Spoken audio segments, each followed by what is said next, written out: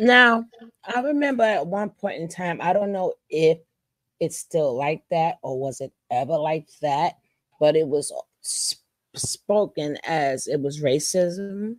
Did you ever feel a little racism while in the church? Because they said for certain positions, Black people cannot get certain positions. So, how did you feel about that? So when I came out to serve at the headquarters, my grandmother was dying with cancer, but it was her will for me to come because, and also I wanted to come because at this time I was believing in everything as well. She had cancer it was a very, very tough time.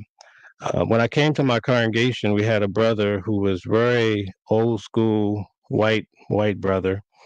And there was a couple of black guys in my congregation, black brothers. And one in particular had told me, he was like, man, this congregation is very racist, and you have to look out for this brother, you have to look out for that brother. And then as I began to serve, there were other brothers who had been there like 20, 30 years, older black brothers, and they were saying, listen, you have to keep your ears to the floor, nose to the floor. You got to watch your back and be careful and don't do this, don't do that. So I called my grandmother as she was passing. I'm like, Grandma, this place is racist. And she was like, what? And I could tell she believed me. And I also shared it with another family member of mine. And I'm like, listen, some of the brothers here are telling me that these guys are racist.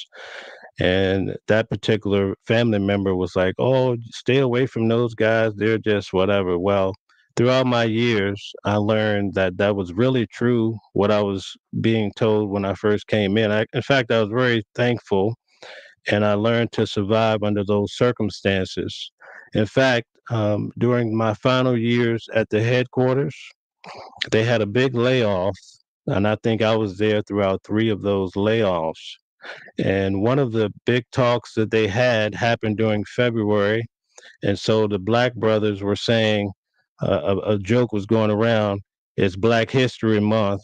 And if you're black, you're history. So that gives you an idea that it was a common um, philosophy that was known amongst Wow. brothers, but you couldn't dare talk about it.